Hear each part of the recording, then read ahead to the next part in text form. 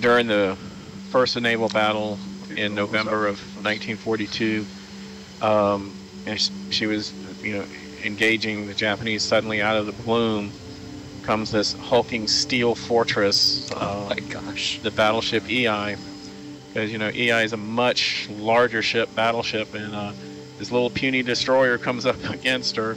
Yeah. And I think most of us would be scared and getting ready to turn and run, but her sailors rose to the moment, and they kind of went down her side, firing her little 5-inch guns at her. It's kind of a classic David versus Goliath story.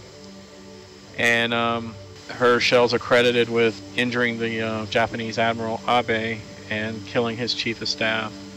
Whoa. But the price to be paid for that moment of heroism was that she also supposedly took a 14-inch hit, and shortly after the encounter was hit by torpedoes and sunk.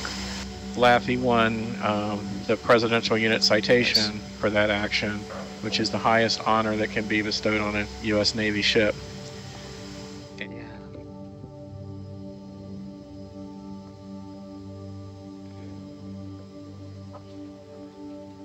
Looks like we're coming up with some torpedo tubes here.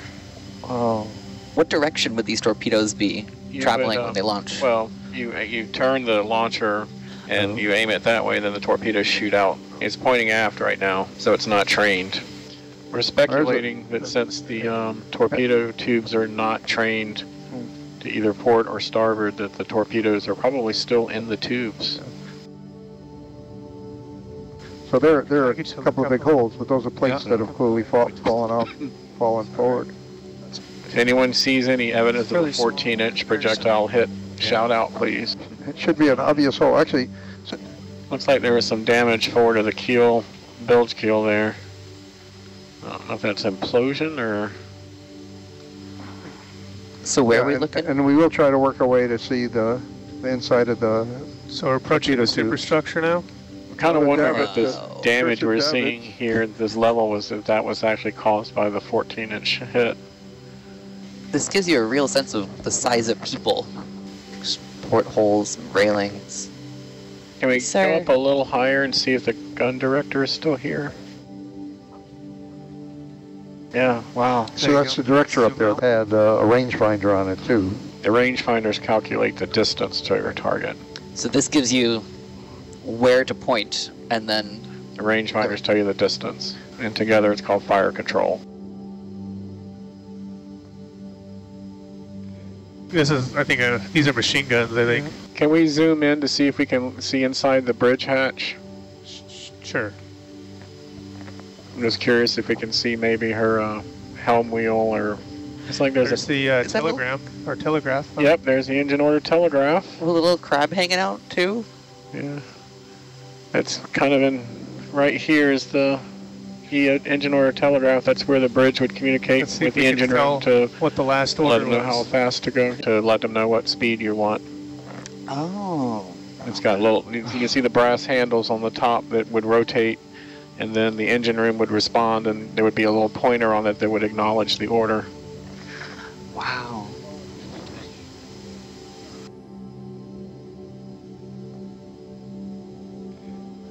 So what are these white things that are... Those are portholes that have been blanked out. Wow. Oh. Frank, would those have been welded over during the war? Like, were those closed up initially? They were closed up as ships were being prepared for combat, because they were seen as kind of a weak spot vulnerability. If they were open or damaged, they'd, of course, be a source of flooding. Of course, it made internal conditions hot in the tropics if you didn't have ventilation. Here's one of the turrets, still clear. Yeah, there's one of her 5-inch 38 mounts, trained to extreme port. So now we're about 3/4 of the way up the starboard side. The 5-inch 38 kind of became one of the main staples of U.S. anti-aircraft weaponry during the war. We're looking at a single mount, which was common at the start of the war, but it was later superseded by a dual mount. That became kind of the secondary armament on our fast battleships, cruisers, and the main armament on later destroyers. Painting run. Is that the bridge with the portholes? Yeah. For those listening in the States, There are several good examples of destroyers from World War II that have been preserved as museum ships. So if you're finding this interesting, there are some that you can actually go and visit and see the intact version. This is the director again? Yeah. Up there? In fact, the ship that with a crown was named Laffey after this one is currently a museum piece down in Charleston, South Carolina. How many Benson-class did they make? There were 30 Benson-class destroyers built in 2 separate There's something groups. could be a big shell hole there. Yeah, Yeah. look at that. Oh my gosh. Can we get a sense of how big? Can we get the lasers on that? Yeah, that's big. About 10, 20, 30. Almost a meter, huh? Yeah. Can we zoom in a little there? Sure. Tess, go for it. Looks like we see inside some of the ship's structure there. Yeah. Maybe those were wood crates or something, huh? With metal frames? No, they look like No, frames for Or beds? Or bed frames or something like that. or storage racks Or storage racks, shelves. yeah. Racks. I'm sure one of my destroyer people are going to chime in and let me know what we were looking at. Well, Jonathan Womack says we're in the vicinity of the Chief Petty Officer's showers. Maybe the stateroom just after that. And is this the starboard side? This is the starboard side. This is the starboard Starboard side, side. yeah. We're Stern quite, ship. quite near the bow, the starboard side of the bow section. Okay, Tess, thank you.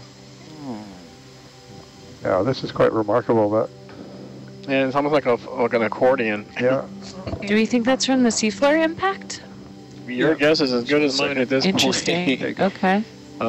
We just haven't encountered this type of damage before. I think this is what these fellows would call oil canning. Is it? Tin cans. Where it compresses the air inside, or Just crunches the sheet metal. Well, we'd be in the area where the hull number would be, so if anyone sees 459, shout out. Frank, do we know if it's the big style numbers across the No. whole or small? Yeah, It'll that's be a just a smaller. rustical, I think. Okay. That's, All right, we have a request that there's a big gouge on the edge of the deck on the port side just after the anchor, and we'd Yeah, like, right to get, we'd like to get a measure Yep. when we get there. Oh man, look at that collapse there. There we go, there's the gouge. Yeah. Okay, so 10 centimeters there, probably opening up to 20.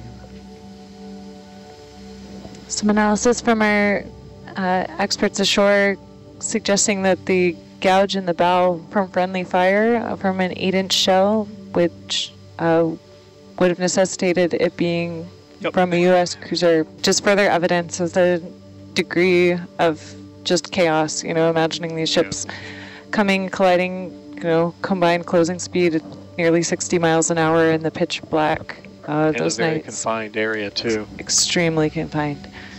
That's been one of my takeaways being here, is just it's stunning to see how close the islands are together, you know, Yeah. to really, We you know, should we're never out of view of the 3 island groups.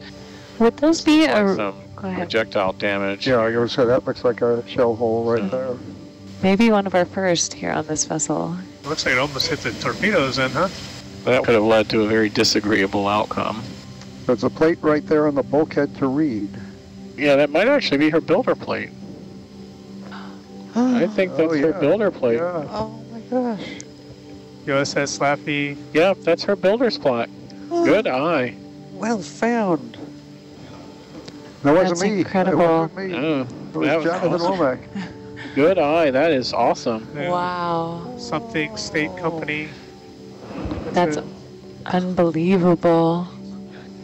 She was built by Bethlehem Steel, San Francisco, which That's what was it says. Bethlehem Steel Company. yeah, which was Whoa. formerly the Union Iron Works. Wow. Gosh. So What an that is an incredible incredible find. Ah. Yeah. USS. Laffey at the top on the right. Wow. I got chills on this one, dude. I'm not gonna lie to you.